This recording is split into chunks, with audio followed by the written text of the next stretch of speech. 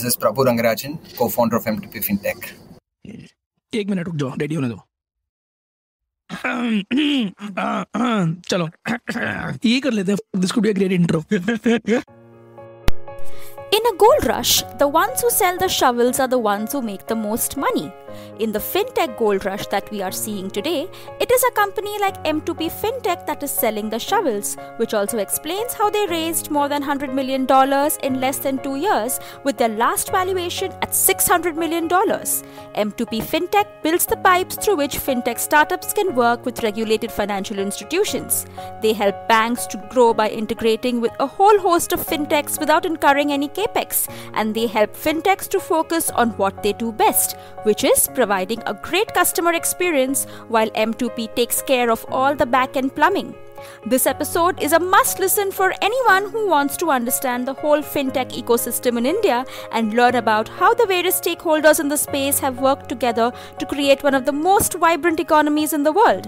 And there's no one better than Prabhu Rangarajan, founder of M2P Fintech, to hear this from. Prabhu is a software developer turned entrepreneur, and here he's telling Akshay about how it all started. 2014 was when, like 1 year into Cognizant, I met Madhu and Muthu, my other co-founders. I went to Madhu for a very different idea. I wanted to do an aggregator of aggregator. Ola was there, Uber was there, Fast Track was there. So many cab companies were there. All of them had apps by that time. There was one company called Taxi for sure. All of them had apps. But when you wanted to book a cab, you had to juggle between multiple apps. So I told him, why don't I create an app, which is an app that connects to all the apps. Getting into anything that is direct to the customer, it is not easy to build. You'll have to have a lot of background around branding, have a lot of thinking around customer support and all that. But what really clicked was that when you do an app of apps, there's this payment thing that you'll have to solve, for which I went to Madhu and told him my idea. How can I solve the payment piece alone? And then he liked the idea and he said, forget about your larger vision. Just take this payment as a problem alone. This itself is like a big enough problem worldwide. Why don't we just set out and solve that? Because I have already been in discussion with Muthu. I've been discussing with him over a cup of chai. So that's how it happened, right? Like Madhu and Muthu were colleagues at Visa. So that's the M2P's founding journey. They were colleagues at Visa. They were placed in Mumbai. Tamil guys being in Mumbai, you can understand. They go to chai or any break together. So over a cup of chai, they kept discussing that, hey, see, these many banks are there, these many companies are there, but there is no one solution that is there which companies want to launch, and banks can never come and bridge the gap. So that's when the M2P idea was born. This was mid-2014. And then I went to him and pitched. So the trio met and agreed that we're going to build this. What is this here? Just help me understand. What was the idea? So the idea was, okay, so what happened was that when there were several companies, like I'm talking about 2013-14, when Paytm was in its infancy. Paytm was just an app. It was just a wallet. Yes, it was a wallet. You can top up the wallet and use it for mobile payments and recharges and stuff. The store payment also hadn't started back then, right? And Paytm was probably a $20 million company back then, probably. So that market was coming up. It was just blooming. And then there was this problem of companies wanting to launch several fintech products, where products that embed finance into their core offering, and then they want to launch it. However, what banks have was very conventional, traditional banking models, right? And banks could not do program management. They were unable to come out of their core, which is current account, savings account, deposits and stuff, and build a specific product for, let's say, a Swiggy or a Paytm. Right? They were unable to do that. So that was like a big white space, which we understood that somebody had to come and do this program management piece or stitching all these things together and have a platform of sorts which can help fintech companies launch products faster. This was the white space that we wanted to go and play with. And we knew that, yeah. Like what would be like a special product for a Swiggy that a bank would need to develop? Give me like a more relatable example. Sure. Say, for example, today if you use Swiggy as a wallet, Swiggy as an app, there is a Swiggy Money section in that app, which is powered by ICICI Bank. Okay. right? Swiggy cannot go and collect money from you and keep it themselves, because in India everything is under Regulations. regulations. RBI has clearly directed that either banks or prepaid instrument providers, only these two entities can collect money from customers and retain it, and there has to be a ledger which maintains everything. So for Swiggy, having a friction-free app experience is very important. That's what they are. That's what defines them. And then for the wallet, you can't go and ask the regular set of questions that ICICI Bank iMobile asks. Right? For you to open an account with ICICI Bank, it is like you fill tons of forms. Yeah, You yeah, yeah. probably go and do a huge Yeah. process. Yes. So for Swiggy, that won't cut ice, right? You will have to simplify that. And ICICI Bank cannot go and do it all by themselves. They need an external help. They need a layer which simplifies this. M2P is that layer which can do that. At that time, were you able to conceptualize that there are all of these use cases which can be enabled if there is a layer in between? Like, I mean, today, of course, there is so much, Yes. like, there are all these neobanks, and so we can see, okay, that neobanks are like working with existing infra and improving the consumer experience. But at that time, what did you conceptualize as a use case for this? So to be very honest, we did not coin the term payments infrastructure at that time. We wanted to attend to that white space where we knew that we had to build a platform which caters to the companies that want to launch products. We were only focusing on the fintechs, the aspiring fintechs. And on the other side, if we were to do anything with money, we had to partner with the bank. So this was running in our mind. We never had this thought process to call it as payments infrastructure. Nobody in the world called it as payments infrastructure. At that point of time, if you had said payments infrastructure, people would have probably thought ATM machine or POS machine, which you see Or in even the store, Visa and right? MasterCard are like, in a way, That's payment right. infrastructure That's right. companies. That's right. So people would have probably discounted you for being one among those regular, companies. We honestly wanted to start something which can make go-to-market faster in the payments world. That's what we set out. And by payments here, you are talking of wallets as the use case, because payment gateway is already there, right? If you just talk of Right. helping a company collect payments, they have payment gateways already. At that time, they were also there, although they were not so big. But so, what was it that you thought as the use case? So we initially thought we'll solve two major use cases. One was this wallet as an operating system never existed. Everybody had their own closed, I would say, walled garden. Paytm had their own walled garden. Freecharge had their own. There was Oxygen, there was MobiKwik. All these companies had their own, and you can never do interoperability. That was very evident. So what we thought of was, why don't we build a wallet? We can white label it. Whoever wants to launch a wallet, they can just simply use our API stack and launch it themselves. Go right to RBI, partner with a bank, and then go right to RBI and say, this is our co-branded wallet and stuff like that. Right? That was one. The second use case on that is, why don't we add a card like a Visa or MasterCard on top of the wallet so that it becomes interoperable? These were the two use cases we set out to do in the first year of our existence. So what we did was we started building our wallet operating system. We tried to use somebody else's stack for that card issuing layer, the card layer, the stack that can actually come and dip into the wallet, use the wallet balance for paying to any merchant that's out there. We did not want to, we were very clear that we will not be able to rewire the entire or re-engineer the entire process around how payments are collected and done. We were very clear. We did not want to reinvent the wheel. We were very clear that these are the two things that we will be able to do, because we were a team of 5 or 6 people at that time, back in 2014 or 15. So these were the two use cases that we took. We launched our first product, which is like a wallet plus card product for India Infoline. India Infoline had a gold loan portfolio. This was May of 2015 when we launched a DCB Bank co-branded card with India Infoline gold loan as the brand. Right?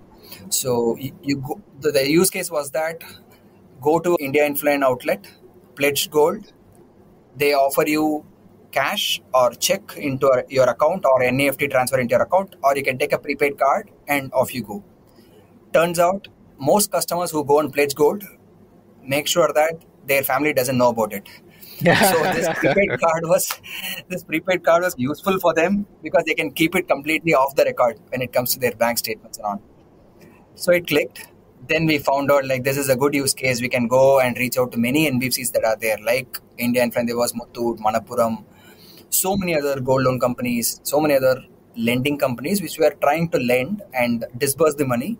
We thought the prepaid card would be an easy manner or easy handle to go and disburse the money. That was the use case for the first year. Right? Okay, just help me understand how this prepaid card worked exactly. So, did the customer have to do the regular KYC and open an account at DCB? Yes. So back then, the KYC guidelines for prepaid was a bit easier than opening an account because prepaid was seen as the cheaper alternative to opening an account. At that time, that was a time like I'm talking about 2015, early 2015, when this Jandan account and all these things were pushed across. So banks were already under stress to open so many different accounts, like current accounts, savings accounts and stuff. So prepaid was an easier alternative then.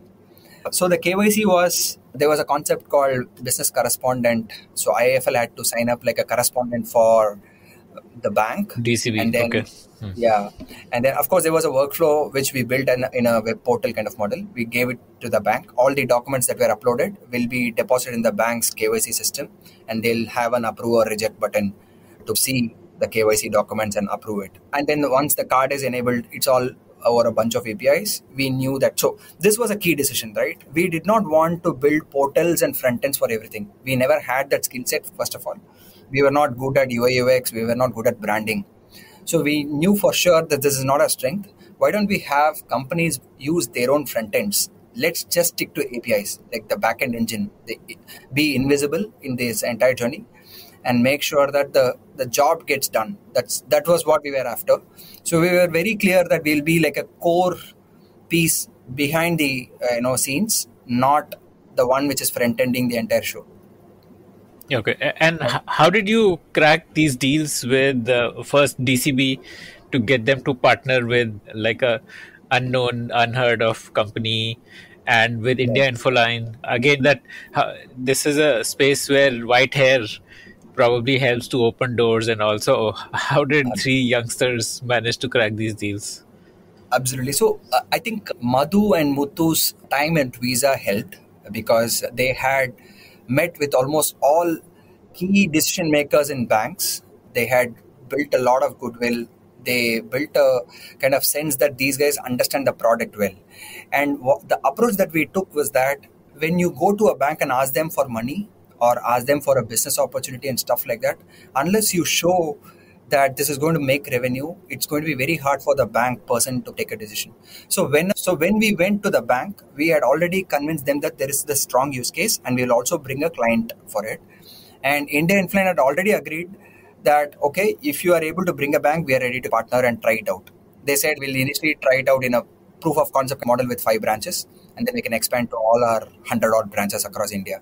So that was the model that we went with. So first, how does the bank earn in that? Yeah, so every card that's issued, the bank has an issuance fee attached to it. There is a cost that India Infoline, in fact, they charge the customer for it, and the fee is paid to the bank. And every transaction that's done through card, the bank earns. MDR, So right, the merchant MDR. discount rate. Okay. So through the MDR, the bank gets something called as interchange reimbursement. So the bank earns every time. And if they go and withdraw money, cash using ATMs, they again charge ATM fee for that. So the bank kind of never is in a position of losing money at any point of time.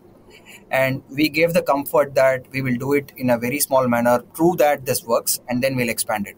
So we never went and asked them for a multi-million-dollar deal or anything like that. We said we'll do 5,000 cards in the first batch, make it right, iron out all rough edges, and then we'll expand.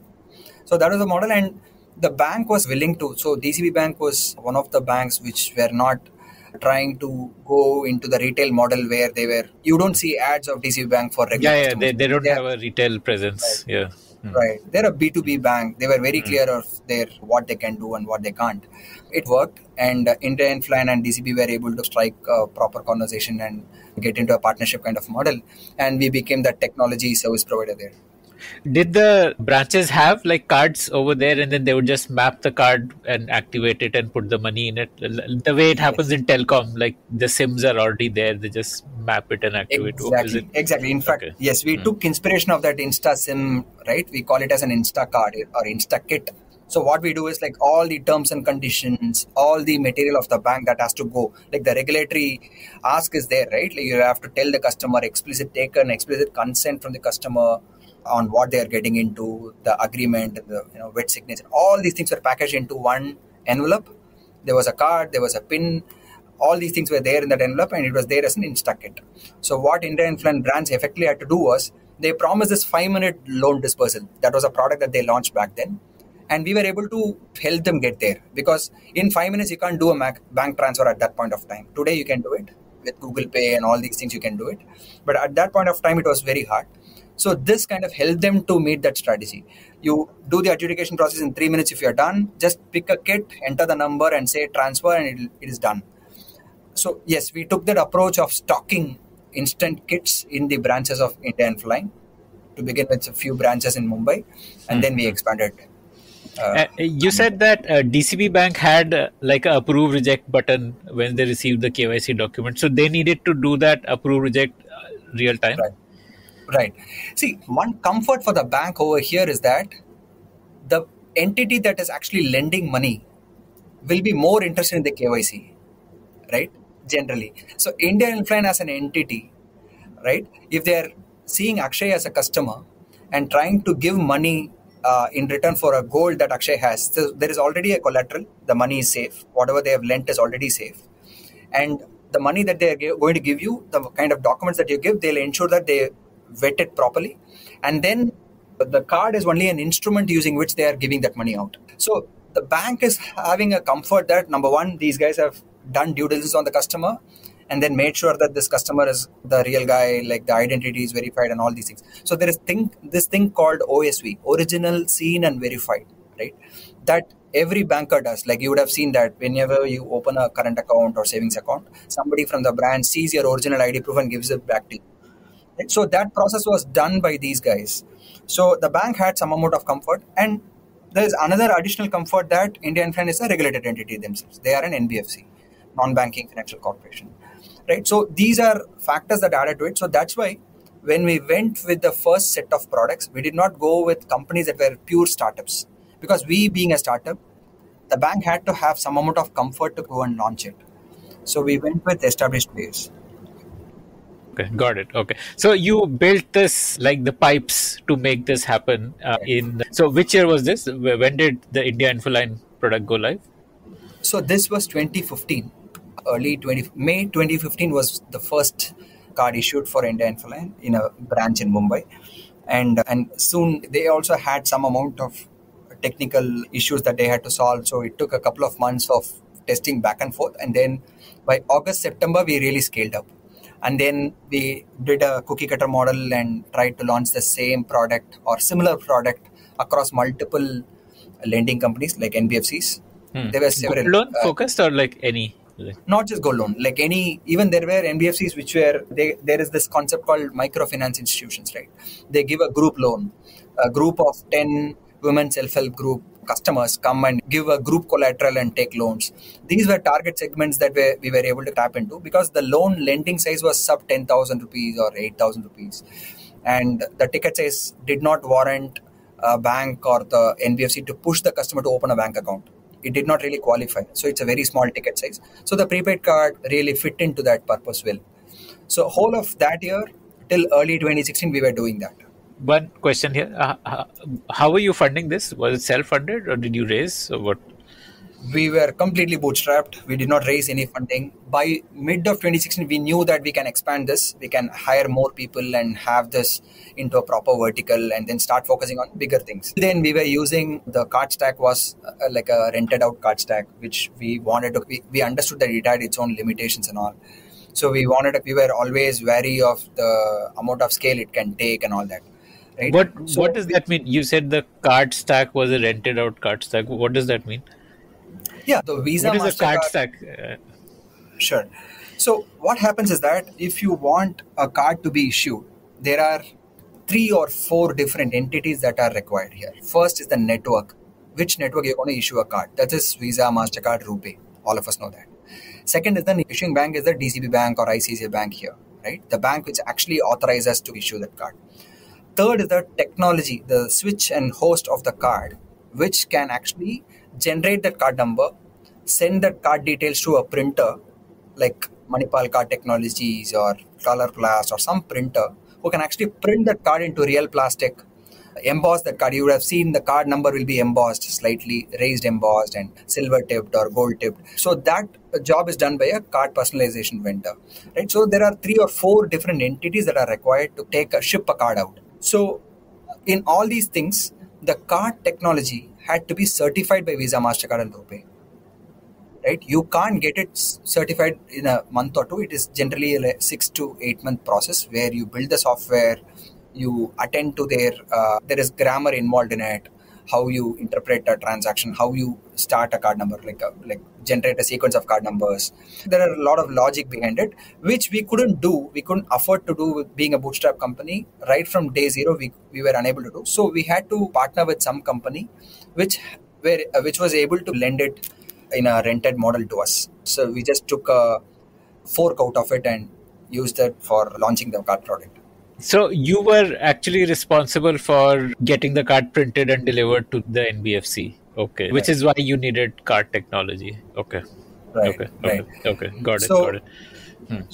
And so we were trying to make the experience. Sure. In these NBFC deals, what was in it for you? What was your way to earn? So we were on the bank side, because to the NBC, we can't confuse them saying you'll have to pay me this and pay the bank that and all that. So we kept it very simple.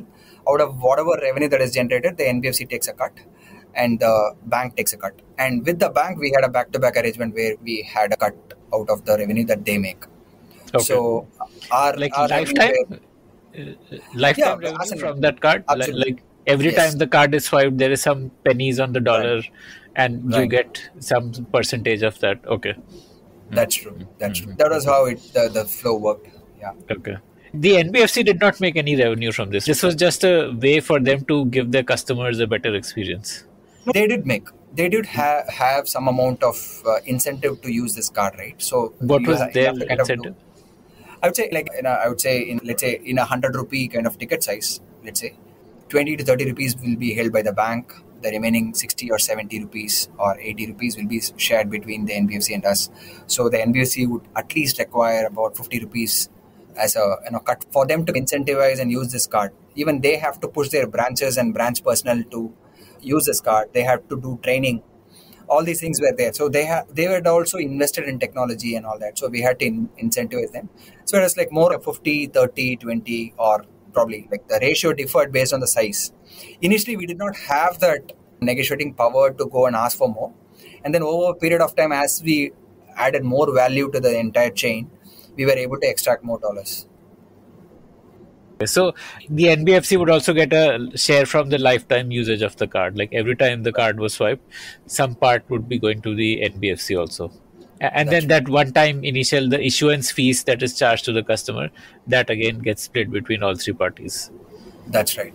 Okay. Got it. Yeah. So we were talking about how you were funding it and how you were bootstrapping it. Yeah. What we had to do was that we were very particular that every card that is shipped out of the company is going to start earning revenue within 2 months, because it will not be sitting in the shelf for a very long period. We will stock it in such a manner that it doesn't waste time sitting in the shelf, because cards also have this validity period problem. When you generate a card number, it has correct. So we tell the NBFC or the actual customer that order only what is required for the next 2 months, because the card order process is like a 3 to 4 week long process.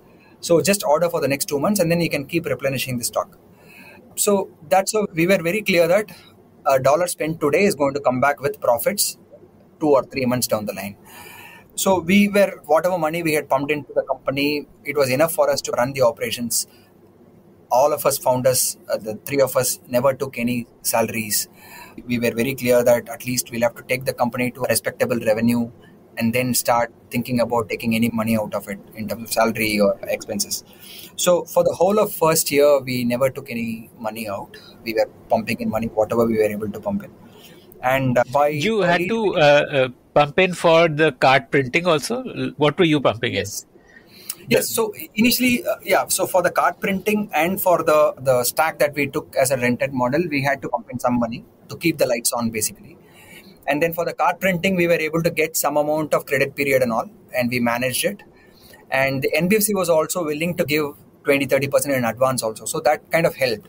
So we were able to, so it was like it was a very closely, I would say, like we were on a very thin line in terms of crashing and surviving, right? We were able to pass that phase by efficiently managing the cash flow, and that's why we never took, like the three of us never took salaries, because had we taken, it would have been very hard, right? We were all in a high paying job, so it was not okay to kind of do that to the company in its first year at least. So by early 2016, having seen the progress and stuff, all the friends of Madhu, Muthu and mine had shown interest that, hey, why don't you actually, you don't need to raise venture funding and all, even though we had VC friends and all that, friends who were angel investors themselves.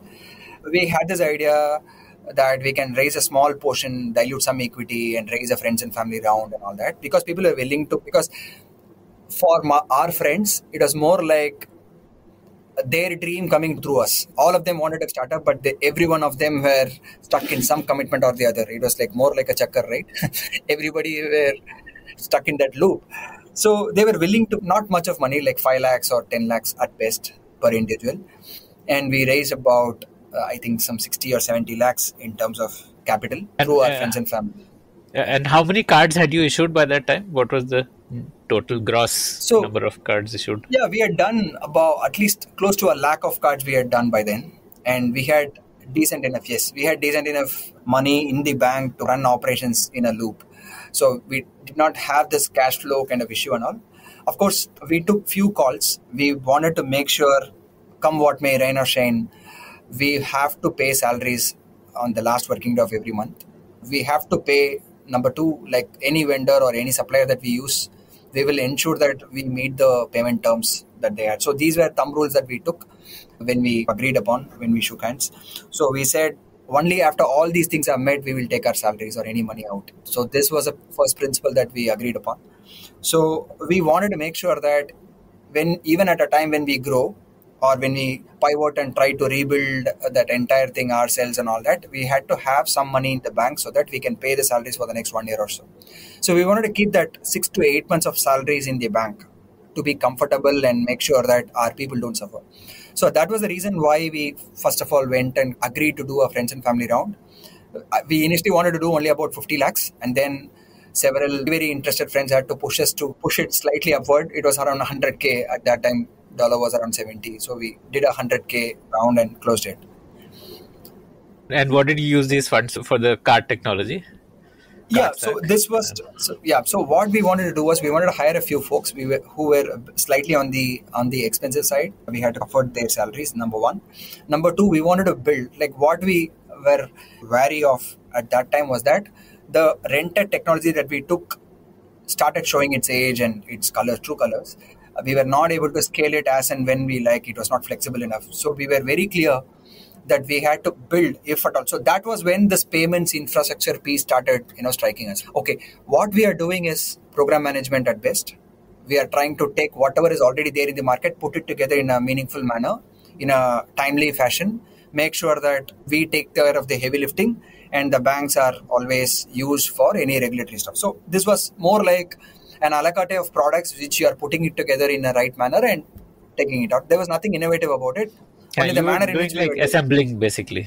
Right, effectively. So at that point of time, it struck us that there is no infrastructure. The overall thing that we do can be built over a bunch of APIs, or we can actually have a proper layer which does this over and over again. And this was a worldwide problem. So worldwide, if you see, Marketa was one company which had attained a meaningful scale at that time in the US. There was no other equivalent of any such company existing in the world. I'm talking about, again, 2015 or late 2015. If you see, other than Marketa, there was no other company which was doing a similar business as ours. So we thought... And Marketa is spelled as what? Marketa? QETA. It's a public company now. Okay. Marketa. Okay. So they were building like a API first kind of an approach to... Yeah, they called their offering as modern card issuing stack. And then we coined this term called payments infrastructure. So we also believed, like, initially our brand name was called as YAP, YAP. It was pay in reverse. We thought that the card product overall itself was in its last stages of kind of evolution. It's probably going to go and everything will become invisible and everything will become push based payment. Like, I'll explain what is push based payment. So the entire card technology piece or the card based payments piece is called as pull payments. Why it's called as pull is because Akshay, going to a shop, the shopkeeper asks your card or you dip the card in his terminal, and the terminal actually pulls the money that is there in your account or credit limit to his terminal, right? Basically. So that's pull payment. Whereas when you do a Google Pay or Phone Pay based payment, like a QR payment, it is push based, right? Where you as a customer do not touch any of the merchant's infrastructure at all. You just scan their QR or enter their credentials like a VPA, and then put your own passcode in your own phone or fingerprint or Face ID, and then push that money to the merchant. So we thought push payments is going to be the future. It won't be pull. And that's why we wanted to reverse the trend. So that's why we said pay in reverse Yap, and we went with a brand name called Yap for the platform. But then we figured out, like, in 2019, when we set foot overseas, we saw that Yap as a company name was there already in the Middle East. So we thought, okay, we'll have to just stick to M2P as a brand name. Yeah. So what happened was in 2016, when we said this is payment infrastructure, the reason for that was we had invested heavily and done R&D and tried to make it a push-based kind of model. We built on the M-Visa and the QR-based payment model. We were quite ready. So that was then November 2016, November 8, 2016, demonetization happened. And there was a heavy push for digital payments, right? Paytm took off back then. Like, they had huge respect to whatever they had done. They had entered into every store. There was a Paytm QR there. People were able to scan and pay and all that. But there was no single standard. Paytm had their own standard. MobiKwik had their own standard. So what we did was we thought there is a huge opportunity to standardize this. Can we make all the QR talk one language? And then luckily government came up with their own initiative called Bharat QR. Bharat QR is the single for all payments in India, all QR payments in India. Everybody had to follow that standard. It was like more like a tag, length, value kind of format, right? Like where you are Amex, this is it. You are UPI, this is it. This is your tag and all that. So it was quite useful. And we were ready in a jiffy because we had already thought this is going to be the future and we had already built a stack for it. And when Bharat QR was launched, there were 14 banks which were ready on February 19th, 2017. That was when Bharat QR was launched by RBI in presence of all the payment schemes like Visa, MasterCard, RuPay and all. And we had 8 of them. 8 banks were out of 14 were our customers. We were able to quickly spin it off because we just made it into 3 different APIs. That's all. One for payment, one for status check, one for reversal. That's it. Right? We were able to easily integrate with all these 8 banks and make them feel comfortable. And that was ready. And we thought that will actually become big one day. Yes, it did. Not the regular card schemes. The UPI piece alone took off really well. Whatever investments that we had made, it still paid off. The UPI piece really took off and where UPI is today. Right? It's like the mainstay of digital payments in India. I want to just recap and understand a bit better.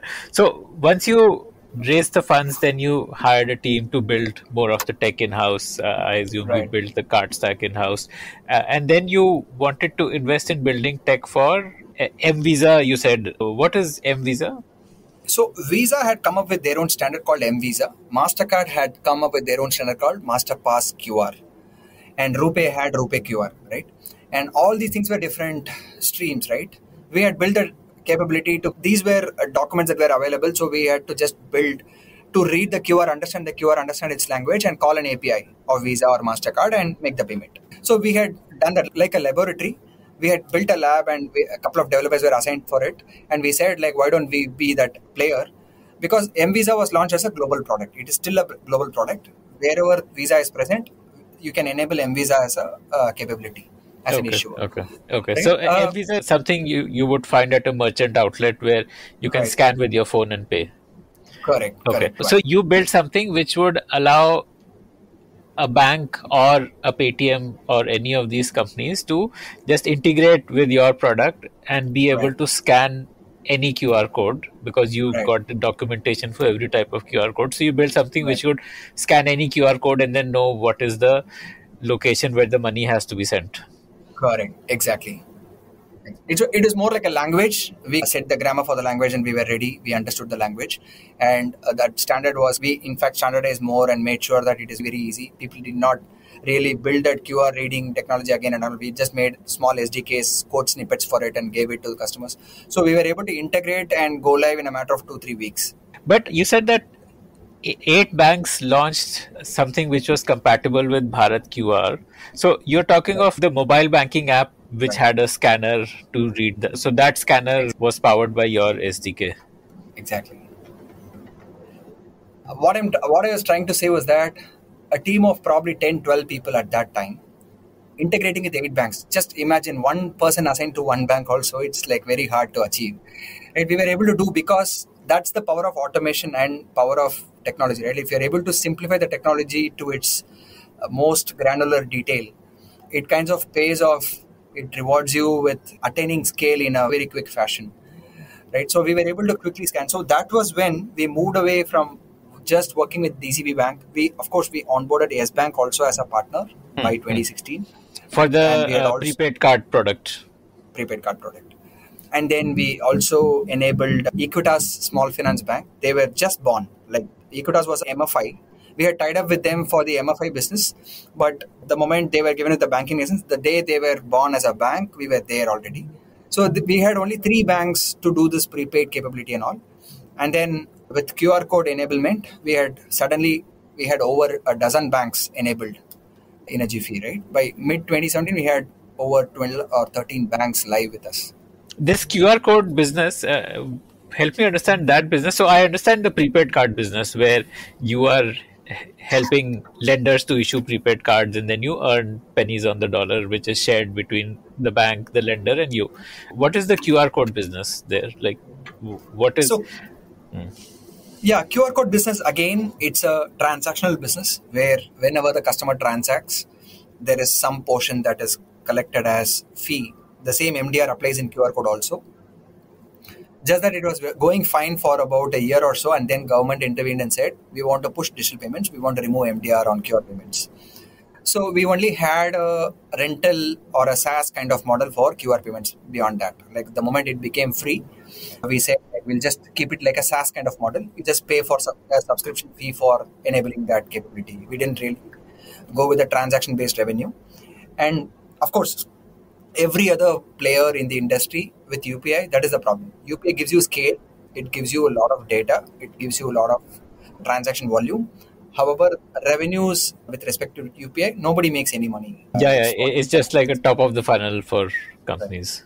Right. So that 1 year in which you were sharing the MDR with the banks, that was for doing what? For giving them the ability to read a QR code? Yeah, we were doing everything. So effectively what they did was their mobile banking app, when they open that scan and pay option, it just transfers to our territory, right?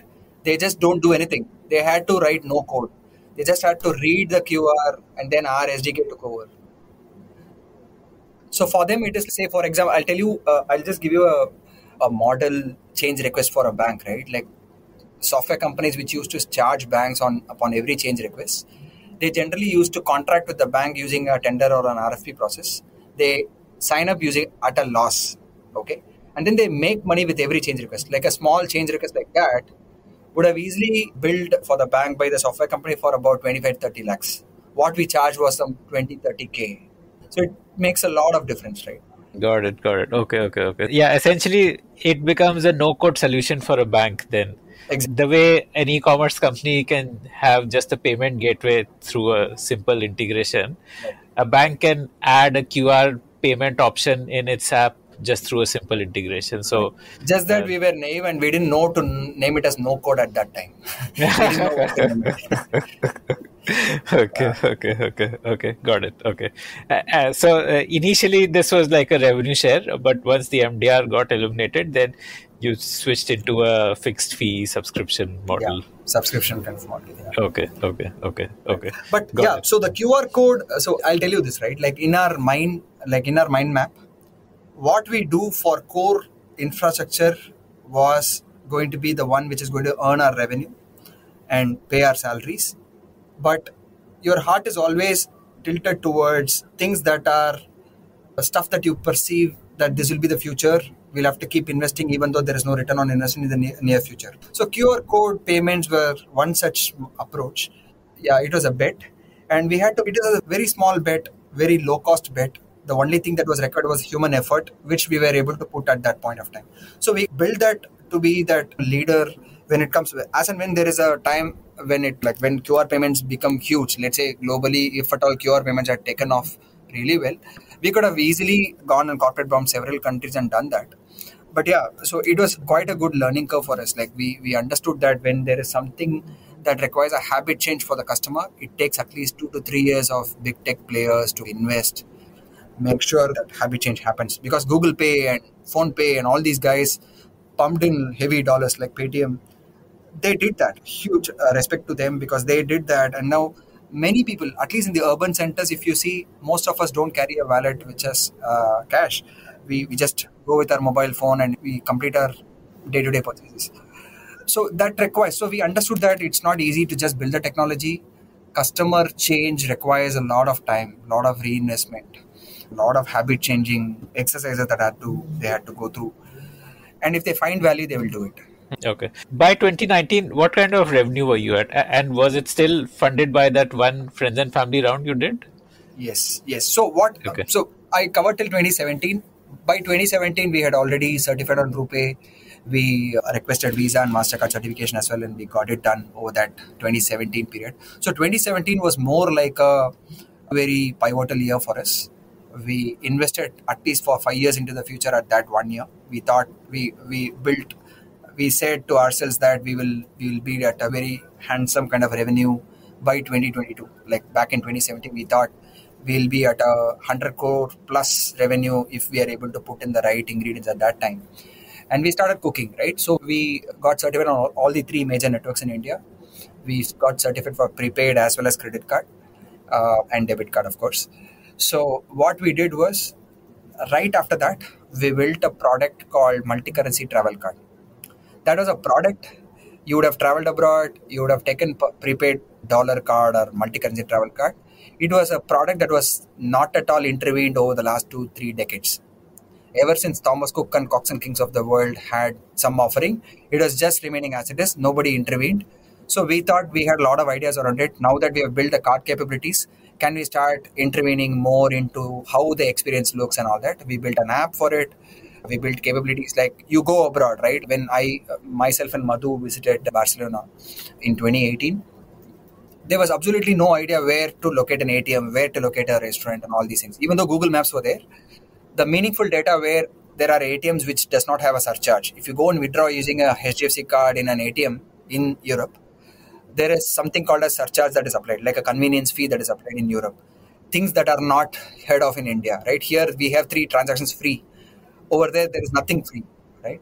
So all these information are available in a Visa API stack, which we can actually build and make it into an app. So we built that. In 2018, we built that right after we had all the networks in place, network technologies in place. We started building capabilities. Like we initially began with multi-currency travel card as a core product. And then we enabled that for several companies like Cox and Kings, for Yes Bank, for Book My Forex. Several customers got onboarded in that. And then that took off really well. That took off and went as one of our big revenue drivers. At least 20-25% of our revenues were using the multi-currency travel card from late 2018 till early 2020 when COVID happened and the entire travel industry came to a standstill. Multi-currency travel card must be a lot more profitable because people load like dollars or euros, so like much higher. Right. Like that MDR earning would be much higher therefore. That's true. Yes, that was one of the reasons why we wanted to invest there, because it was like an incremental innovation over and above what we had already built. We had built a multi-wallet capability card here, which you can have a general wallet, fuel wallet, food wallet, and all that we had to do was like each wallet had to be in a different currency. So we had to make incremental changes to what we had already built. We needn't have to reinvent the entire thing. So it was, I would say, like a automatic choice for any engineering team to take it as the next iteration. So we did that. Right after we did that, the And same the problem was revenue again. model was the same that is shared between all three parties. Absolutely. And in multi-currency travel card, there are many other revenue streams as well. You as a customer, Currency change when rate.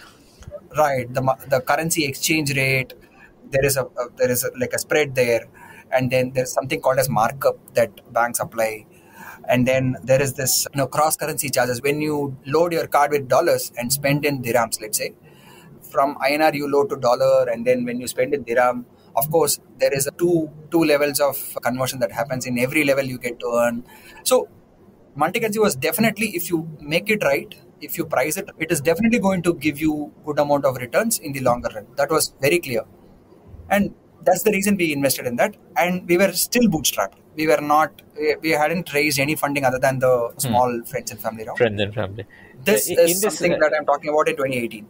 Late I 2018. have some more questions on the multi-currency card. So, in this multi-currency card, who does the exchanging of currency? The bank does it, the issuing bank? Yes, the issuing banks do that. There is a function called treasury in every bank, which actually do the trade, right? Like the forex, they sit at the forex desk and do the actual trading. Every card that you do, the bank has to take a position there, right? They have to, whether they have to buy dollars or buy dirhams or buy euros, they have to take a position there. And we built workflows for all that. We had to work. So that was again a huge learning curve. How treasury works, because these are things that are core to every bank. This is not known by outsiders at all, right? It's even for the people who are called as insiders in the fintech industry, even for them, it will be like a huge learning curve. We had to go sit with a bank, sit with an operation guy who actually takes positions in a forex desk or a treasury desk. It is completely different. Like I had not experienced that ever before. Madhu had that experience because prior to Visa, he used to work with Thomas Cook for a few years. In Thomas Cook, he was the one who launched that forex card product of Thomas Cook. So he had that idea. So we had built using his, even though he runs the business end of the company, he's a very good product guy in our company. Most of the requirements come from him. He'll at least give it as like a very top level requirement, and then we'll have to go back and research and find out more. But yeah. Okay. And which were the issuing banks for this? Whom all did you tie up with? The same set of banks? Yeah. So S Bank was major. S Bank was one of the biggest. Bank of Baroda was next. That I'll talk about. That was in 2019. We enabled Bank of Baroda. DCB, of course, we had. And then I think, those were the three major banks that we went ahead with multi-currency product. Yeah, then from that 2018 you launched multi-currency. And then we thought the same problem is there with the credit card industry as well. Credit cards were boring. The only thing that happened to credit cards was with the advent of Flipkart and Amazon, you started seeing more cashbacks. Right? You really did not have any sort of product intervention in credit cards, at least for the last 15, 20 years. Ever since Citibank came, Standard Chartered came and started giving cards, we never saw any intervention. But we thought there were so many lending fintechs who wanted to launch credit cards, but it was prohibitively expensive. There are few companies which offer the credit card stack, like Fiserv, First Data, who has a product called Vision Plus. It was quite expensive. It's a very good product. I would say it's a huge enterprise level product used by the SBIs and HDFCs of the world. Of course, it comes at a price, right? And not all capabilities or all that scale is required by smaller banks. Let's take a bank like City Union Bank in Chennai, or a Equitas Bank in Chennai, or a South Indian Bank in Kerala. All these banks are of a book size of anywhere between $3 to $10,000 crores. For them, this was huge investment. Like this, I'm talking about investments like $1 million every year. It's not easy for them to run a software stack at that bare minimum cost. So we thought we can, again, anything and everything that we do, we are very clear about not having a lot of capex discussions. Because the moment you get into a capex kind of discussion, the bank would talk about ROI and all these things. So we always take an iterative approach. We tell the bank that you can take it in an OPEX model, pay as you go. If it succeeds, all of us succeed and all of us get to share the profits. If it doesn't, it's fine. We invested, we learned, and we'll move on. So that's the approach that we took, and that kind of worked. That's when SBM Bank India happened. This was early 2019 when SBM stands for State Bank of Mauritius. They have a wholly owned India subsidiary, which is given with a full bank license, full scheduled and commercial bank license. So SBM Bank India happened, and that's when we partnered with them. A bunch of very talented guys joined there, some ex-colleagues of Madhu and Muthu as well. So we partnered and gave all our capabilities there. We thought we'll build an entire banking stack, like banking stack in the sense, except the core banking solution. Let's build everything, whatever capabilities that a fintech would normally want. Can we build a Solaris bank, or can we build a digital only bank for the masses, right? For the fintechs. So that was the kind of journey that we took up with SBM Bank. I think 2.5 years later, I think we have achieved a decent amount of traction there with the vision that we set out to do together back in 2019. So what we started building was, we thought we'll build a credit card stack, full-blown credit card stack, a full-blown debit card stack, a full-blown neo-banking stack. All these were three major product lines that we set out to do. Right? This was late 2018, early 2019. We started building, and these three were run as three different product units within the company. We had, from an architect to a fresher, we had a full set of people. I would say we were about 45 odd people at that time as a company. At least 20 of them were engineers. And between those engineers, some 5 or 6 were supporting the earlier customers and integrations and stuff. The remaining people were deployed in building all these three stacks. So the 2019 was the year of we building a credit card stack and a neo-banking stack. 2018 was the year of we building the Forex stack. And then 2020 was the year of actually scaling all these things. Like, all these were ingredients that we put into cooking the overall stuff, right? And then this started really coming up, or started scaling in 2020, early 2020. All these things, all these products were launched by at least one big fintech. Like the Forex card was launched by Wall Street Forex, Book My Forex. All these are fintechs who want to do something big in the multi-currency industry. The neo-banking stack was launched by Finin, which recently got acquired by Bank Open. That was the only neo-banking app where you can do a fully blown digital onboarding and all. And then the credit cards were adopted by several players like Paisa Bazaar, Carbon, Kodo, Encash, several corporate and consumer credit card companies. All of them use our stack. And the model that we took was that each and every one of these companies had their own USP. They had their own method towards the user experience and stuff.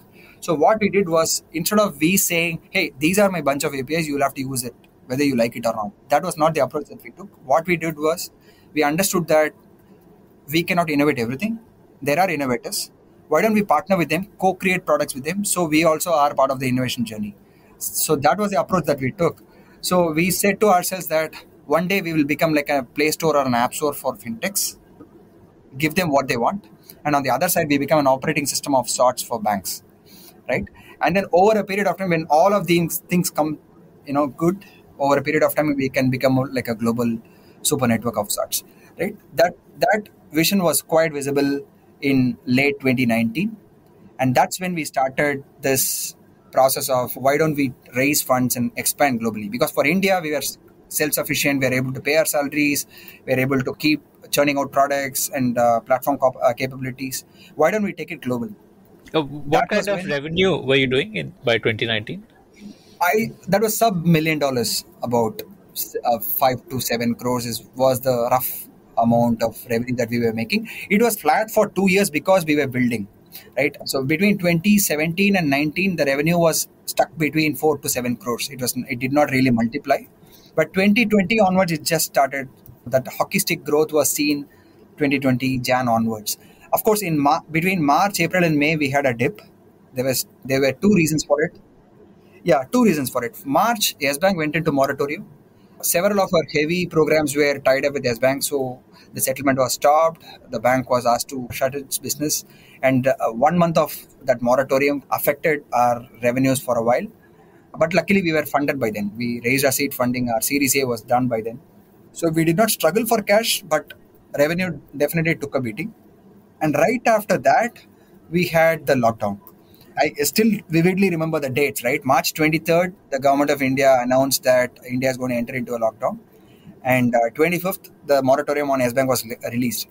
It was like one was done, one lock was out, and the other lock is in. And then whole of April and May, we were all struggling. So that one 3 month or 4 month period was the only blip in our overall journey.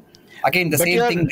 MDR based earnings should have been unaffected because everyone would be transacting and digital transaction card payment would have gone up. Yeah, so during the lockdown, the travel was completely stopped. So travel card was Okay, that 25-30% of forex. revenue, Right, right? right, right. Mm-hmm. Only online commerce was picking up. So that Yeah, spread yeah, between yeah. physical ATM and online, the online channel started really taking off. That we were able to see. Of course, the travel related spends started really Yeah. having That huge must dip. have crashed. Yeah. Yes. Okay, Yes. okay, okay. I want to ask questions here before we move ahead. Sure.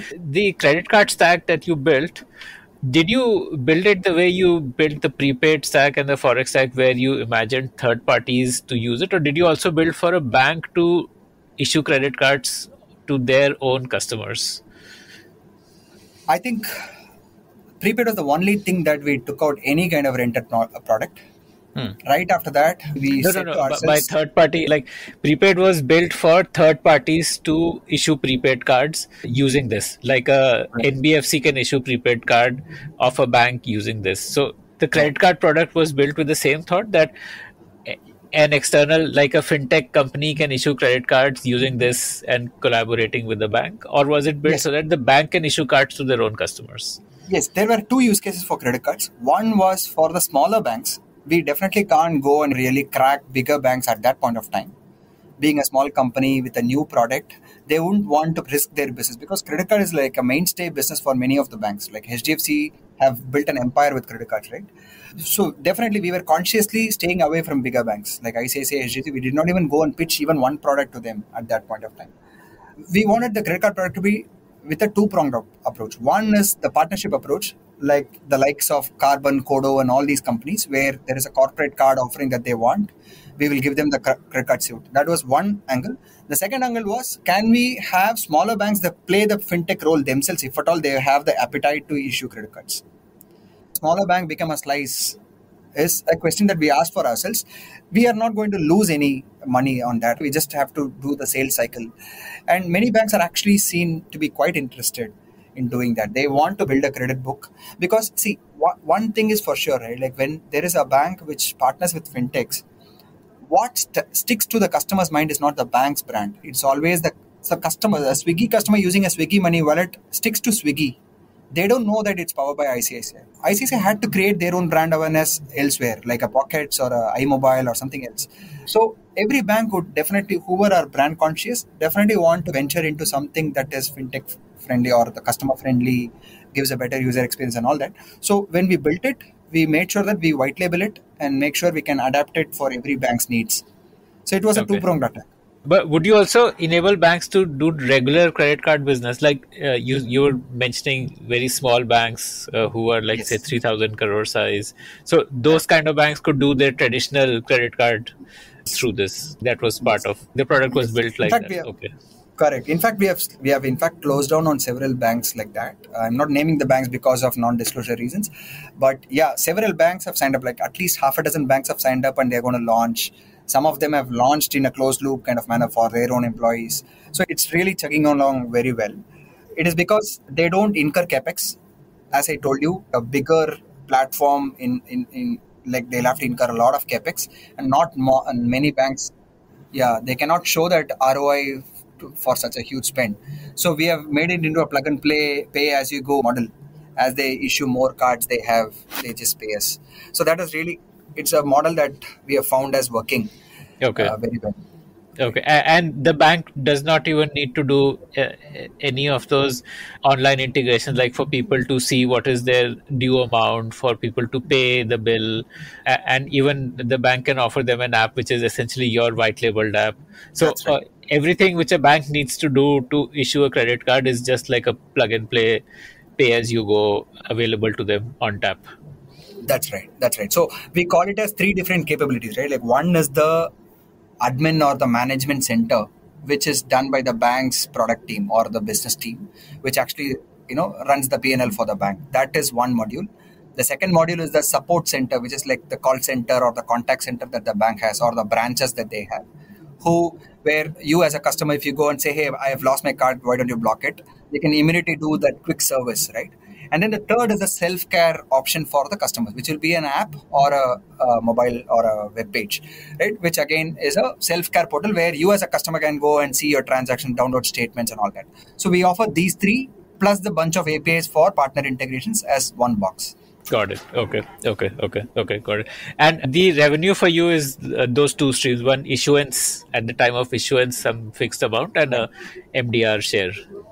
And the So I mean, underwriting we have is taken correct. So we have taken a lot of inspiration from SaaS on this, right? Like you have a one-time fee and a recurring revenue, which makes it much more easier for you to predict how the future is going to be, at least for the near future. Like 1 year from here, you will be able to understand what will be your rough numbers with so many customers onboarded. What about the underwriting for the risk assessment for issuing credit card? Do you give a product for that also, or that is bank's internal Yes. process? We do give a product for that. So we do have that entire layer of contacting the bureau, getting the data. The customer only keys in his mobile number or PAN number, and the remaining is done by our system, where you get the data, present it in a meaningful manner to the bank. There is a workflow for it. That's the admin module that I mentioned about. The admin gets to see the options. What are the key things that the bank wants to decide, like his credit score or his repayment, how many defaults has he done over the last 3 years. There are several decisioning factors that are there. We also have our own risk scoring methodology, but the bank need not rely on that. We can always say these are the truths about the customer. You can decide, and then they approve or decline, and then they set the credit limit for the customer. It's just one workflow where they just have to do this. That's all. And the So, bank would also have a savings account for that customer, so they would be able to look at that Absolutely. data in addition to the bureau Absolutely. data and then make Absolutely. a decision. So what this has enabled is wherever they have salary accounts kind of relationships, they automatically spin off a credit card because they know that this much amount of salary is going to come to the customer. So there's a lot of product cross-selling and cross-pollination that is possible when you go and have a bank work like a fintech. It has a lot of rewards. And what we have done is we've also told the bank that there is, even though we don't use huge industry jargons like AML and all these things, we don't go and bombard them with all these jargons. We just tell them, hey, the decisioning system is going to get better over a period of time. If this spread of customers where the credit score is between 750 to 800, the salary is about 30,000 to 60,000, and these are the factors, you can automate it. It is your option, right? We give them the AML capabilities without telling them that this is like these jargons. We make it idiot proof and tell them that, boss, if these are the formulae that you're applying for every adjudication, we can automate it for you. So you don't have to waste your warm bodies in going and clicking that approve button. So that is also a capability that we have offered. Okay, amazing. Okay, and what about collections and stuff like that? Do you give them some tool for that? Like that is the toughest part of the lending business is getting the money back. Lending is all about, Madhu keeps telling this. Lending is all about collections. Lending anybody can do. Collecting is where the art is. So collections, we did catch up with several bright minds around collections. We in fact zeroed in on one such person who is Venkatesan. You would have seen an announcement of ours over the last 1 year. We had acquired a company called Origa.ai who are specifically into collections. We first thought we'll tie up with somebody and give that combined stack as a single stack because we didn't have a lot of experienced people in our product team who had done that collections and collections risk and all these things. So we thought we'll go and take expert advice and see if we can do a co-creation of a product with some other company. And then this overall approach worked, right? Origa.ai was looking for an external or a strategic partner, and then the deal happened and we were able to kind of acquire them. So we did a joint exercise, and we are now offering that as a joint suite. So wherever we offer credit card or any lending product like a BNPL or any lending product, we also offer the collections platform of Origa along with that.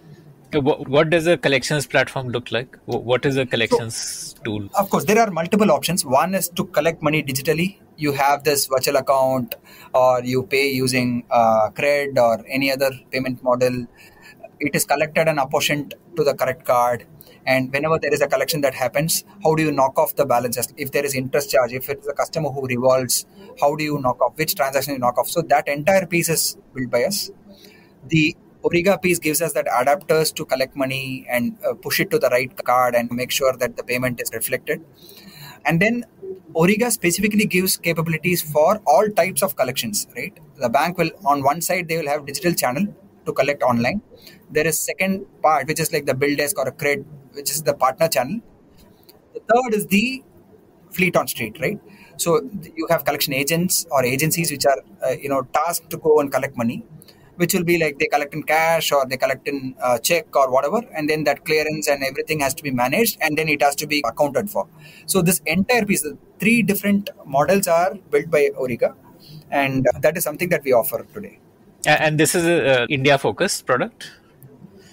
No, this is a global problem. Collections is a global problem. In India, it's more so because we still don't, like, I think most of the people who have access to credit still don't understand that their bad behavior with respect to payments or on-time payments is going to affect them for a very long period in terms of their credit score and all that. So it's more to do with awareness, right? Whereas in the US, credit builder products and credit scoring and everything is like very sorted. 16-year-olds and 20-year-olds understand that very well. Whereas here it's still, but what we see is collections as a product. The digital channels at least is applicable in every market. We have seen good acceptance for that in the UAE, in the GCC region, and even in the Southeast Asian markets, wherever we are doing research now. Okay. Got it. Okay. I've understood all the three major products now. No, I've understood Forex, credit card, prepaid. What about the neo-banking stack? Yeah, so neobanking is something, okay, so how we approached neobanking was that what banks had to offer was more like it was not like a tailor-made product for a specific class of people, right? What Finin wanted to do, what Slice wants to do, what Uni wants to do, all these are players who approach neobanking in a different manner altogether. What Jupiter is doing is a very different model.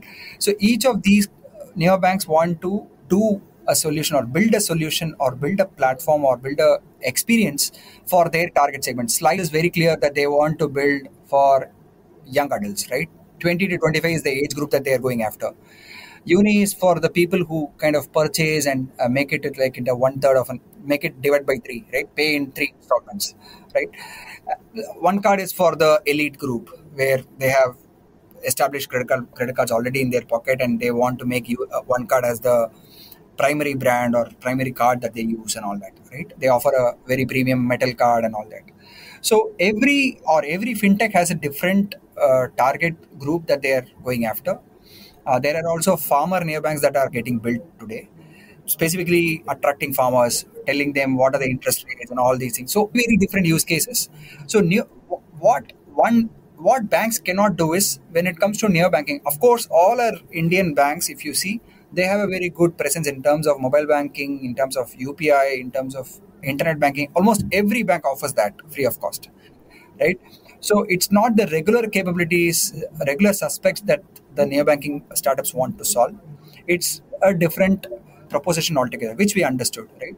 It's a matter of giving more value for every money that is transacted using the neobank is what we need to give. So it was a natural choice for us to build that neobanking as a capability. So what we did was with SBM Bank as to begin with, we built that entire capability around opening an account with a fully digital kind of onboarding channel and attaching other products like a credit card or a BNPL line or a credit line or an NBFC's credit line. So we were able to give not just a neobanking platform, we were able to give a lot of bells and whistles as well. We're adding loyalty rewards to that section.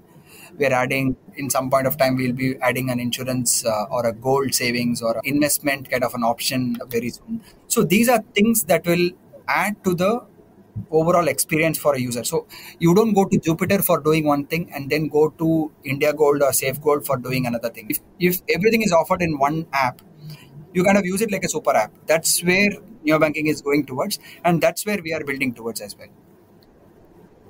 Okay. Like for you to build neobanking, a lot of your existing stack is already done. Like one part of neobanking is credit card, for example, or debit card. So both debit and credit card, you've already built technology for it. The other stuff that you have to build is like account opening, that transactions of your account, like KYC, the money transferring, bill payments, and then reward points and okay. Right. And so, what?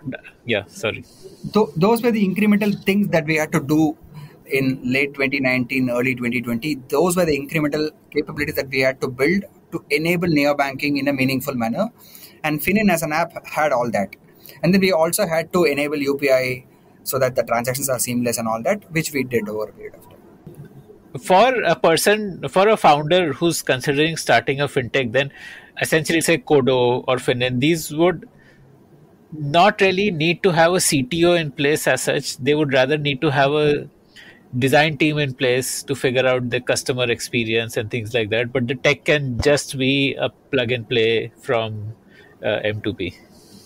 Yeah, so if it is a fintech startup, that works really well. If it is a startup that is entering into a Swiggy, right? Say, for example, Swiggy, food tech or Insta delivery is their main offering, then they definitely need a CTO to take care of their core business.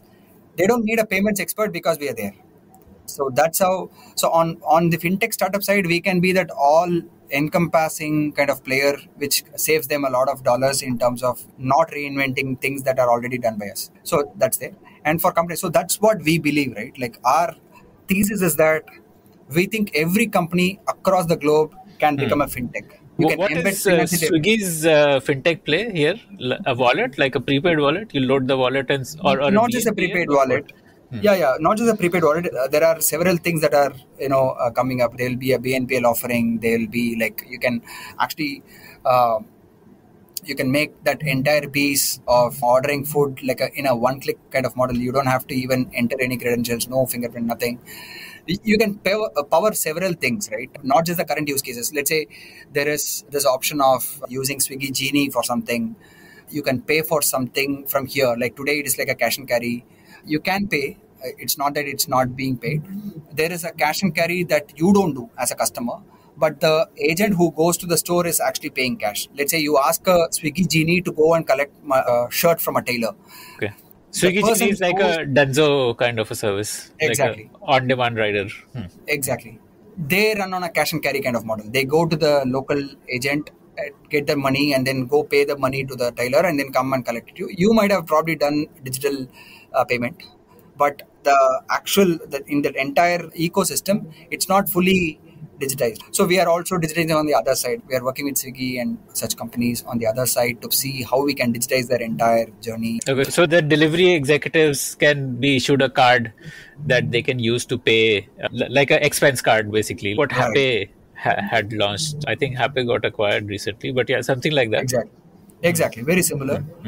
There are several use cases. So that's what. So when we go take a specific business, any kind of commerce happens, there will be payments. And we think there is an angle of fintech that can, intervene into that payments and make it much better.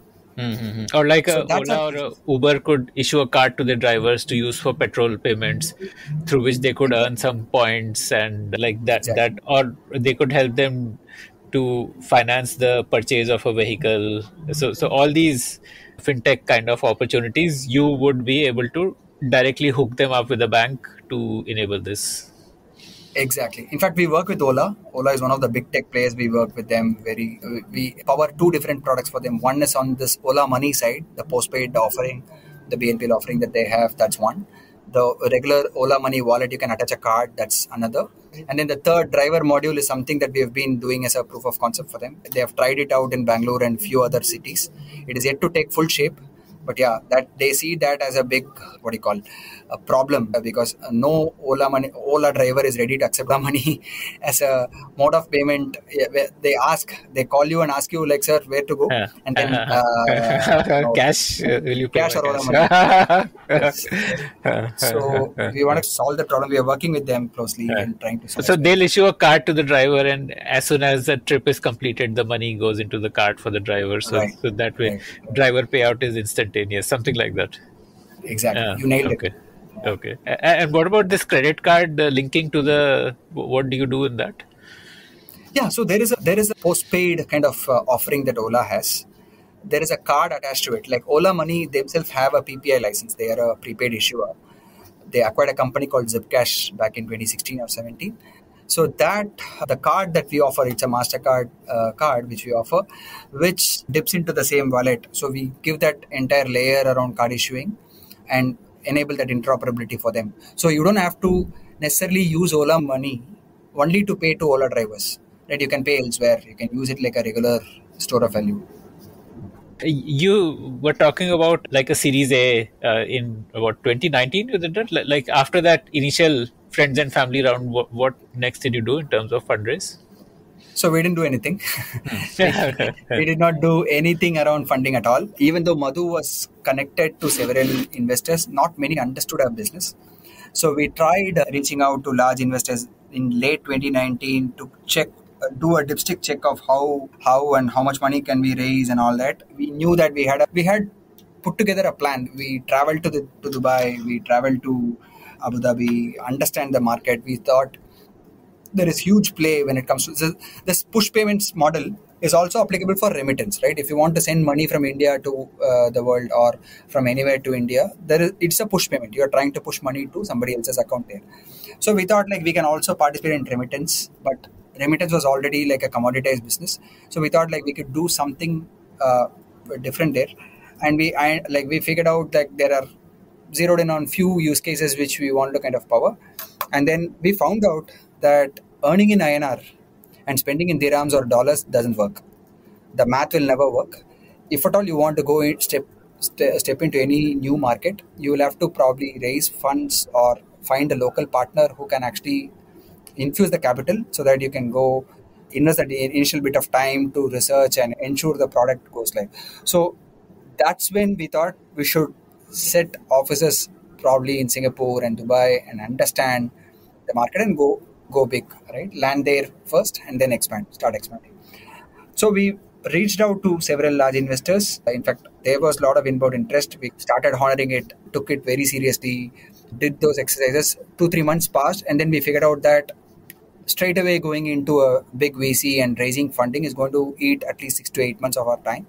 So we thought like we'll just first go talk to some experts like ex entrepreneurs or people like super angels who have already exited a profitable business and all, understand how to do this and all. Right? We met Amrish Rao, who's the ex CEO of Citrus, Pine Labs, PayU, current CEO of Pine Labs. We met him in Singapore. Madhu and Muthu met him in Singapore. He was immediately hooked onto the idea. He said, how much ever money you want, you'll have to first start small, and then you can always have several rounds of funding raised over a period of time. We took his advice very seriously. We in fact wanted him on board. We requested him to come as an advisor. He was really very helpful, very kind of him to have done that.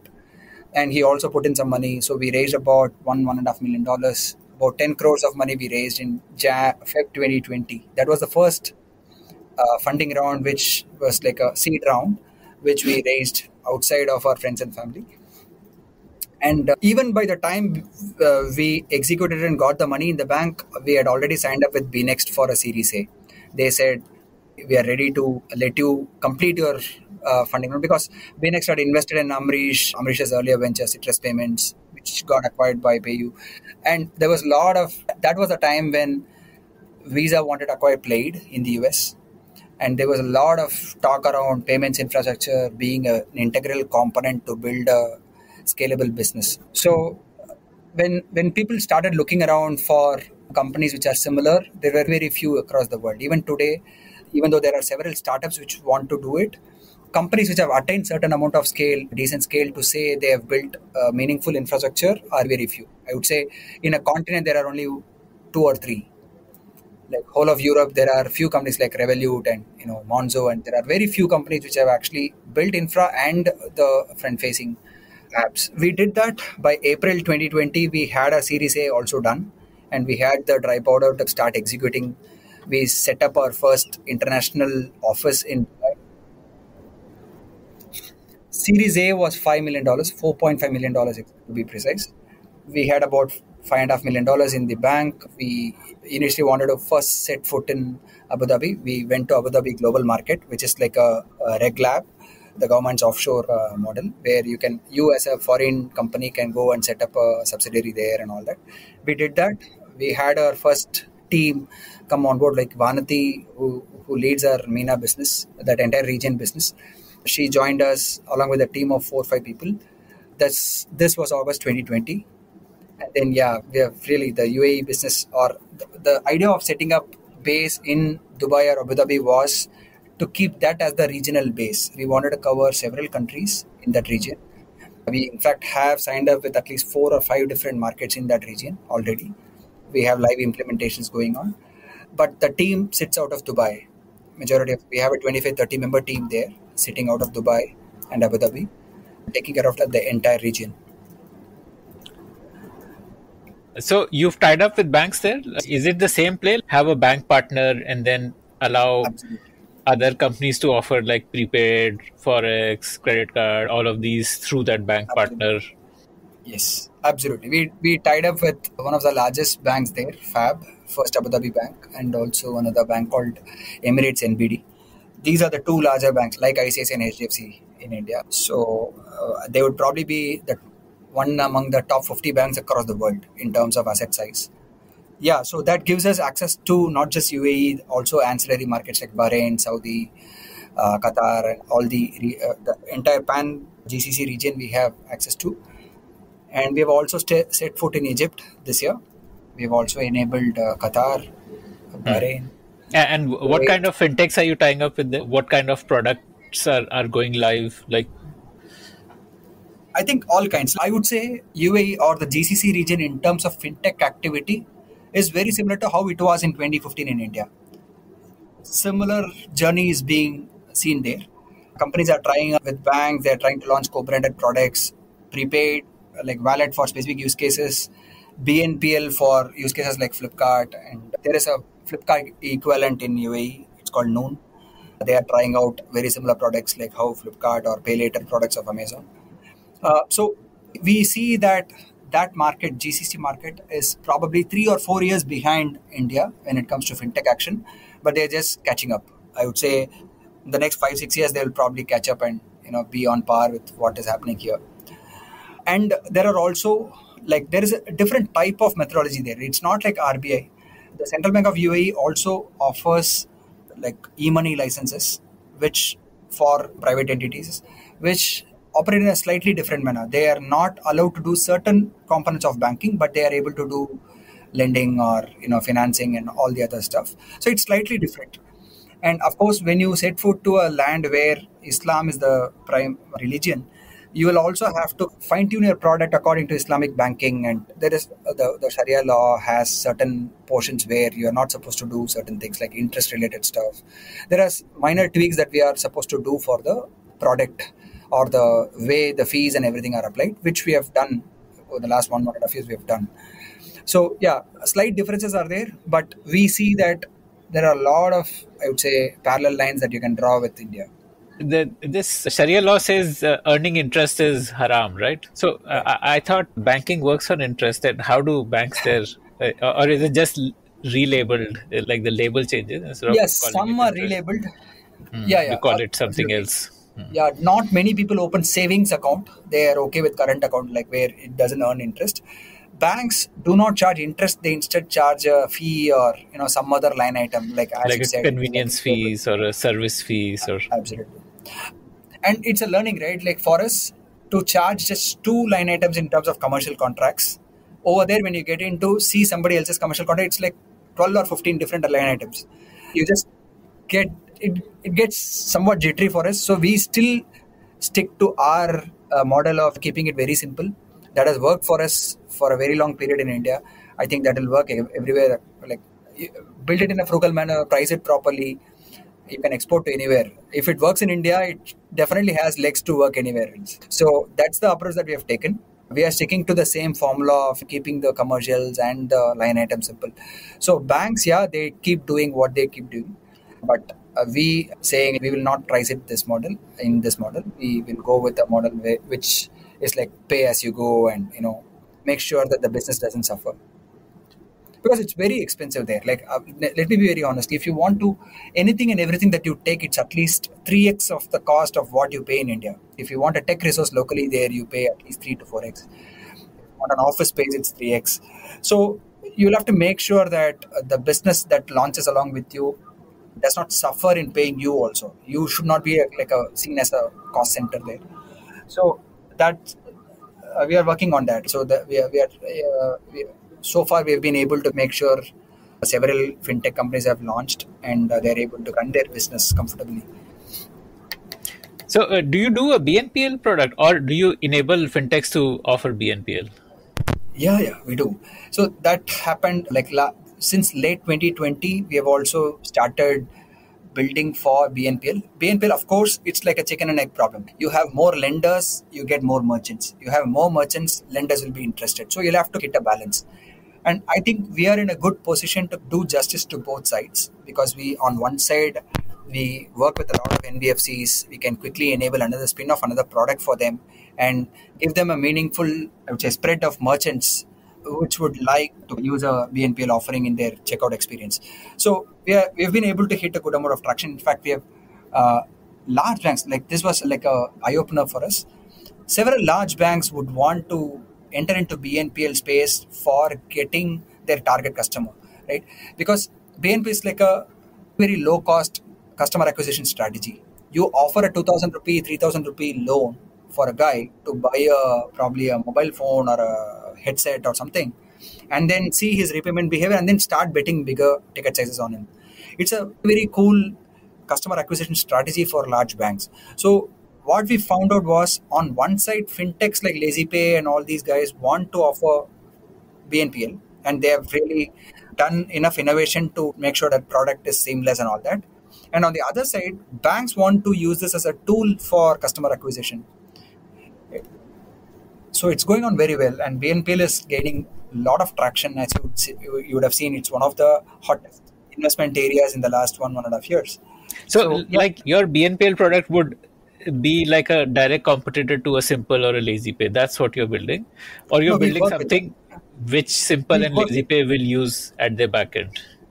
Yeah. So we work with them. With LazyPay, our offering is to enable a card on top of whatever they have to offer. They don't have to build, or we don't have to build the BNPL layer for them. They already have that. They have established. So we offer like cross-pollinating other product lines along with their BNPL layer is something that we are doing with them. Whereas for people who want to launch the BNPL experience, forget about Amazon and Flipkart, right? Online commerce is still big.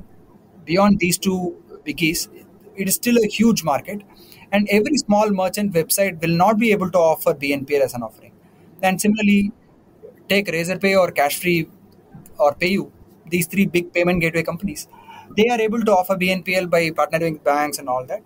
They are just offering or doing a payment gateway service of whatever the banks have to offer. But there are so many other smaller payment gateway companies, payment aggregators, who want to enable BNPL as an option, or EMI payment as an option. So we are able to find these white spaces and go and cater to all these. So that's what we've been doing with our BNPL product. Okay. Quite a journey. Okay. So you're not building a BNPL which will directly compete with these BNPL startups, but you're building the pipes enable other companies to come into this space. Say a Cashfree, which is like a payment gateway solution, they could start offering BNPL through your product. Absolutely. Or things like Absolutely. that.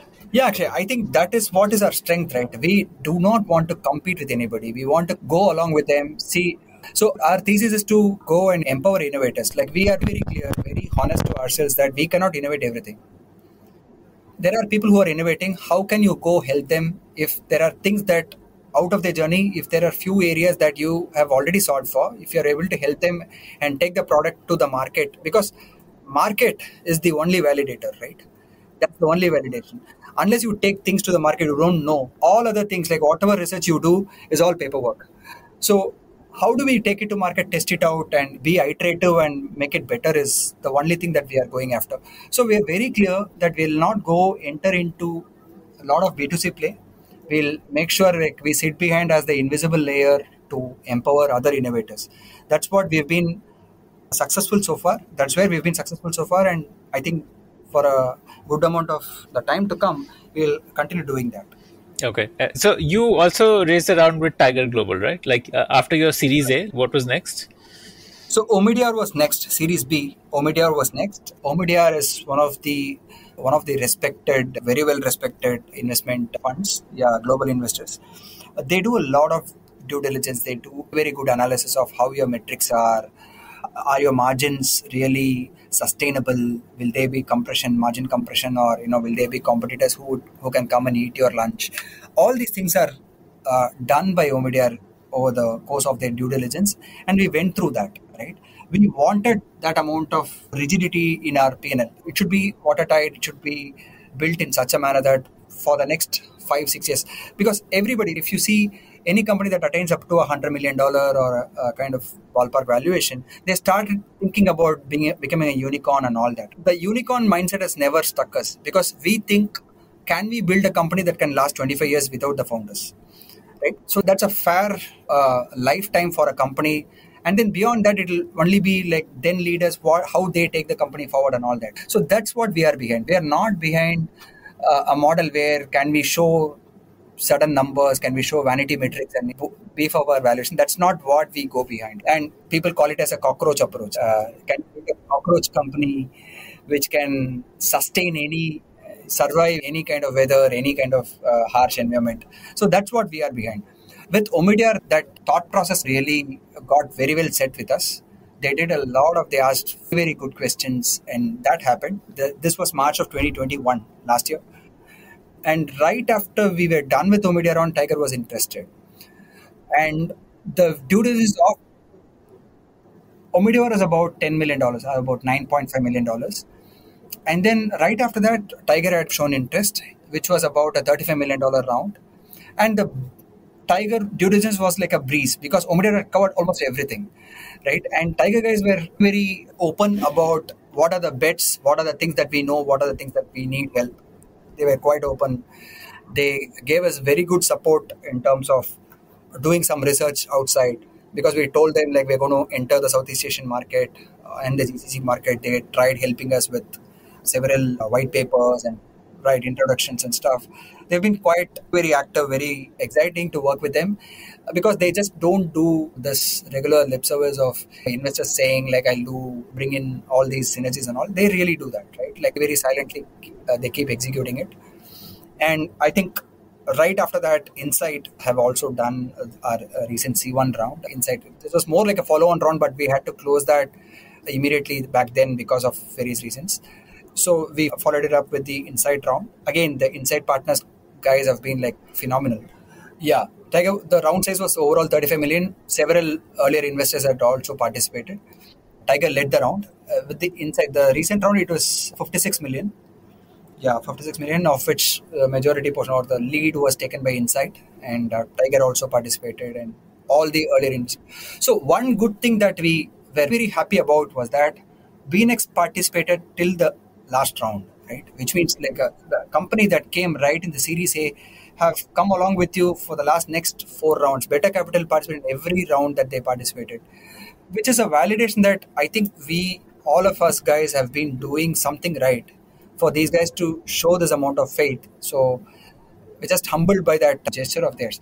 Right? So this also adds to the fact that we'll have to think much more deeply, understand each and every action that we take, every decision that we take in terms of growth or expansion or product line or any other future initiative that we take. We are very clear that it has to be meaningful, not just for ourselves, not just for our folks who have worked with us. It should also be meaningful for all these guys who have believed in us. Got it. Okay. What was your valuation with this Insight round? It was a $605 million valuation. Okay. So I guess the next round will pretty much be a unicorn round, even though I know that's not what you are chasing. But absolutely, yeah. So if you do, our overall thought process goes like this, right? Like the moment you make the company make sure that it is sustainable, you are not reliant on the venture funding only for running the company. The company can run by itself. The funding is only to expand, because expansion cannot be organic every time. You can go with an inorganic kind of explode and expand as well. Like Uber expanded to nearly 40-50 countries in a year. It's not easy. They did that, right? So such expansion requires venture funding. So we understand that. So that's what we keep telling. Initial 5 years we built like Zoho, and then the next 2-3 years we've been building like Freshworks. Nice. Both Chennai-based companies. Okay. Yes. So, what was your revenue last financial year, 2021? It was, so I can say I don't have a right exact figure. So it was somewhere between I think I'll tell you the growth rate. We grew by about 3x in 2020 when we closed 2020, March 2020. We grew another 5x in 2021. We are looking at another 5 to 6 years of growth this year. Like this year, you'll cross say 500 CR. Yes, we will. Amazing. Okay, Yes. okay. And what is the like? How much of this is from India? How much from outside? Like, what's the breakup of this revenue? So I would say 80% is from India even today. We have also expanded into Australia, New Zealand, Philippines, and Southeast Asia. We are enabling another 3 or 4 markets very soon. But all of these are early bets. GCC region has started earning revenue. All the contracts that we signed up in early 2021, they've all gone live. The remaining 20%, I would say, is by all the other units put together. I would say it's probably 85-15, I would say. But yeah, I think another 5 or 6 years down the line, the international business will be like surpassing the India revenues is what we are hoping for. And in this revenue, how much comes from like a subscription fees? How much comes as you're earning from MDR? Like, what is that breakup like? So, see, the one-time fee or the sign-up fee that we take from every fintech is more for validation to just get that seriousness, right? That's not a big portion or big driver of our revenues. But that is easily some 15-20% of our revenue book. There are also, and the subscription or the transaction-based fee that we charge, which also includes the MDR portion, is about 50-55%. And then there are other avenues of revenue that we make by doing some sort of partnership or offering our platform as a service, offering our infrastructure as a service for some companies. These are things that are, I would say, flat revenue models, which is like monthly rental kind of models, which is again another 20-25%. So tell me about this 20-25%. Give me some example of what you do here. So there are several companies who want to use our infrastructure just as a layer, right? They have built their own technology and all that. There are several companies, I'm not naming them here. There are several companies which are using, so we have direct rails to Visa, MasterCard. Not many have that. Overall, there are only a few hundred odd companies that have Visa, MasterCard direct connectivity. And so we have gone a full vertical deep, right? If you want a Visa product, we have from their network connectivity, Visa's routers and switches sit in our data center, right? We have an RJ45 LAN cable connecting from them to our routers, right? So we have direct plumbing into the network. So many payment gateway companies, many card issuing companies use our platform. In fact, there are several startups. Again, I'm not naming them. There are several startups who use our pipes, our platform as the base, and they are wrapping it up over a bunch of their own APIs and selling it outside. And they claim it to be the fintech infrastructure. But yeah, more power to them. They'll definitely one day build a full-blown suite like us. But we are very happy to empower such models. So that is easily about 15-20% of, I would say, our revenues. Yeah, okay. This would be like a licensing fees that you would be charging here. Yeah, probably. How much of your revenue comes through a bank like a paying you, and how much comes through like a fintech partner paying you? I would say it's probably 60-40 or 60-40 towards the fintechs, like several fintechs pay us. But overall, I would say it's 50-50. Yeah, because in several occasions where we pay the fintechs also, there is a huge amount of share that we pay the fintechs as well. Like wherever there is MDR or interchange revenue, we share a big portion with the fintechs. So we collect from the banks and pay to the fintechs, and vice versa happens when the fintech brings the bank. So what is what is your specific role, like between the three co-founders? Who does what?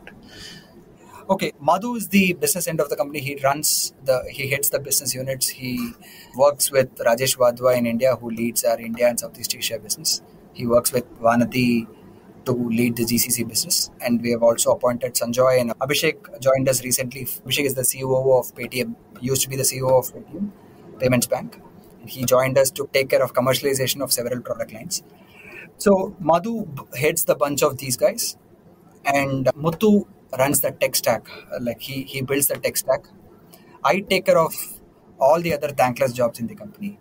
So it takes off operations, infrastructure, networking, all the other stuff like InfoSec. And I am a big believer of community-driven approach.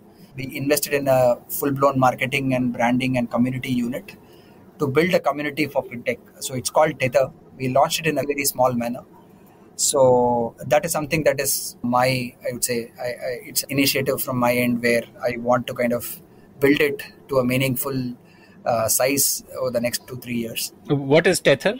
Is it like, say, like a place where you help developers to understand how to use M2P products? And is that what, like building a Right. developer community around M2P? Like, is that the goal? Or Yeah, not just a developer community. It's more like a community for fintechs. To begin with, we'll start with fintechs, then we can add other associated techs also. But it's a community for fintechs. Anybody who has a fintech concept, who want to bring their idea to real life, can they use it? They can join the community, ask questions. So we're building it into a community where it becomes less about M2P, more about fintech. Right, and any ideas that they want to take it to market, we can package several of our products into a box and offer it to these community players to go test out and do that. Again, going back to the same thesis, we believe that we can't innovate everything. So when you take a community-based approach, there are several people, several thought processes that can come together. If you are like-minded, I think we'll be able to innovate more. So that's the idea. And of course, we are also taking several other initiatives through Tether, helping new age startups right from the grassroots level, help them set up a company. We work with a company called India Filings, which takes care of company registration to account opening to everything. So we help such startups, and we'll also bring in a bunch of investors, seed investors, angel investors into the community. We can run something like Pitch Fest or like road shows for these startups to raise money or get access to investors. like a Discord channel, or is it Exactly. That's exactly what I'm trying to.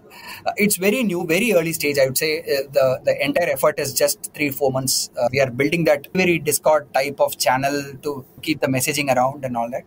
So what it will one day turn out into will be, as I mentioned, it will be more about fintech, entrepreneurship, starting up, taking an idea to market or validating an idea and all that, and less about M2P. incubator or YC, something Right. like that? Like, Very similar. okay. Like you're basically building a YC for fintech, basically. Yeah, but YC, again, there is eligibility criteria and all that. We are trying to go in an all-inclusive kind of manner. See, if you ask us what is our vision, is that we have to make financial services universally accessible. When I say universal, it's not just the world. One day there will be, like Elon Musk says, by 2040, there will be a human colony in Mars and there will be payments happening there. We want to empower that as well. And there are people building metaverse here and there. Weddings are happening in metaverse. So the gifting can happen through the fintech channel. So we are trying to make that financial inclusion is a serious problem. We should definitely attend that. We should make every human on earth or anywhere else have access to financial services in a digitized manner. So that's the overarching vision, right? This community approach is one such stream to make sure that accelerates and gets the power of networking there. We as M2P alone can't solve that problem. We think a community effort will definitely help us reach there faster.